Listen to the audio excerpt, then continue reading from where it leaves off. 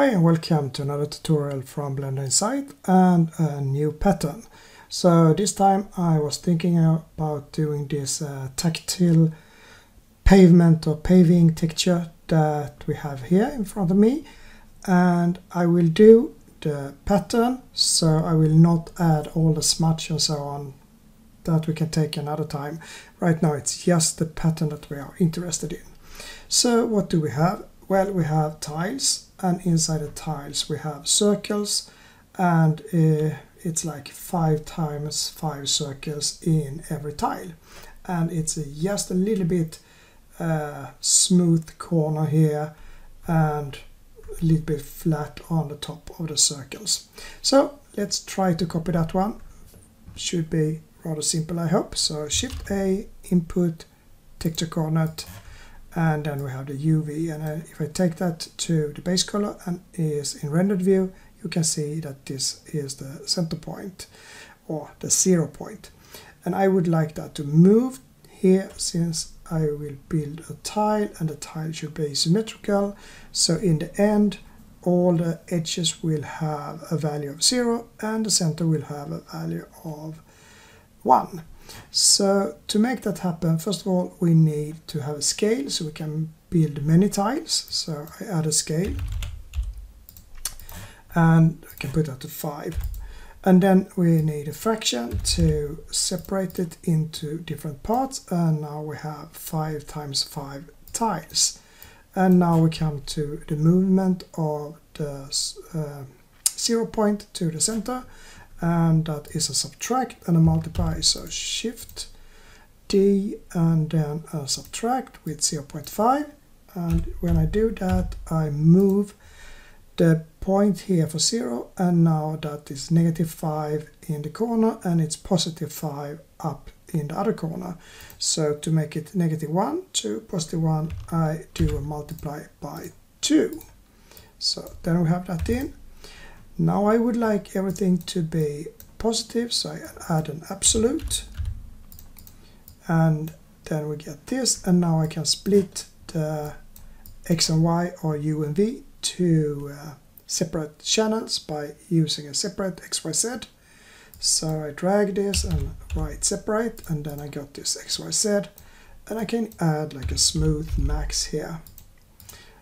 If I do that, get this to the base color, we get this. So we are close now, and the only thing I need more is to reverse it so we get this to be bright, and then we just add a subtract. So Shift A, converter, math, put in a subtract, but we change this to the bottom, and we put 1 in the top here. And now we have these rounded corners, but could be too much, so we can take it down just a slight, so like this would be fine. And then we can see that we have some gap between here and here is not so much of a gap, that we can fix by just take this a bit smaller, so something like that, or even smaller, something like this. We can change it later on. And now you can see it's mostly like pyramids, and I want them to be flat, and that we do by adding a map range. So we will add a map range between here. Shift A, converter, and then we select the map range, and I have shown this before. So the only thing you need to do now is take the from max down a bit, and when you do it you can see it gets more and more flat. So we can have it like this, we can even go smaller, I think, so something like that, and now you see it's very similar to what we have here. Now we are lacking those small circles, so we need to add them, and there are, like as I said, 5 times 5 in every tile. So if we say that this part makes the tile, then we should add another scale and fraction after that to make it follow the first tile, so to say. So it will be scale down here, and it should be 5 circles. So I put 5 here. We should also use the fraction, and we should also have the circle in the center for each of the mini tiles that we have here. So that means that we can take the subtract and multiply duplicate, Shift D, put it in here. But after that we can just use length to create a circle. And if I put that in to the base color, you can now see the circles here. Now it's black in the center. I would like it to be white in the center because that should go up and not down. So we change that with the subtract. I can just take this one, Shift D, put it in here, and then we have it. So there we have everything, and we can play with it and do whatever we want. So we get the right distance between everything, but we also need to flatten it a bit, and then we use this map range. And you can see now it's very flat, but we don't need that amount. We can just go up a bit, so something like this, could be 200 perhaps, or 0.2 will look fine. And then we can also do like this, we change these to smoother step, both of them, to make it even like smooth and sharper at the same time. So here we have this, and we should have more distance between, so something like this.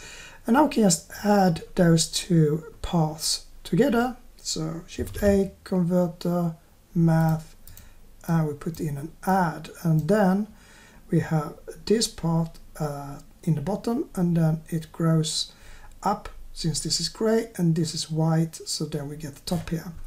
Now we have added this, and that go to max 1 with this, which also go to 1. So 1 plus 1, that's 2.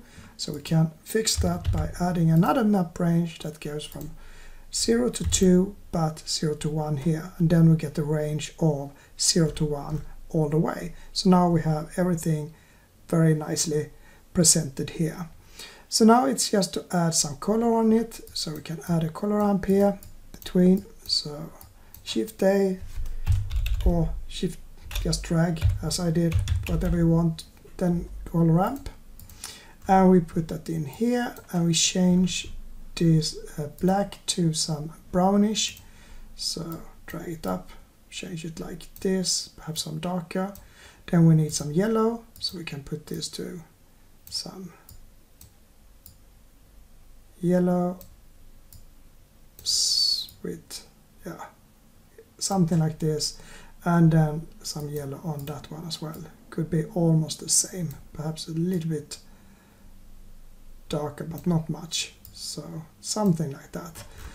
And to see them, we add a bump map, then everything will be clear. So Shift A, vector, and a bump map. And we can take the map range here to the height and this to the normal, and bam, now we have it. We take down the strength a bit and the distance a bit to get a bit closer. And it could be that ours are a little bit harder than this, so we can play with the from max, but should not be too much of a change, something like this perhaps. And as I said, you can play with these values as you want to by yourself, so you get it exactly as you want. But something like this I think is the same as we have here. Then you can add an additional color if you want to on these circles. So we can add a color mix here, Shift A, converter, color, and a mix color, put that in here. And we use the subtract from the circles. So this one can we use as a factor, and then you can see we get some smudge in the top here. So we can add something if we want to. So something like this. So then you automatically get the smudge in. And if you want another additional smudge outside this, you can even do that. So we can just copy this one, and we can do let's see, overlay. And we can take the subtract, but we can increase the value a bit. So we can add into this and take that to the factor here. And then you can see you get a lot more. So we just change this to some other color. So something like that. You can also just use darken or something if you think that is easier to work with. So we have that. So now we have like 2 layers. First this one in the center, so it's a bit darker in the center, and then some extra smudge on the outside. But as I said, I will not do all the smudge here because that's a lot of work to make everything look really good here. So I just add the base so you have something to work on, and then you have to add some noise and everything by yourself later on, or perhaps I will do it in another session. But now we have at least the base in, and hopefully learn something today as well. And I just do as usual, say bye for now and see you later.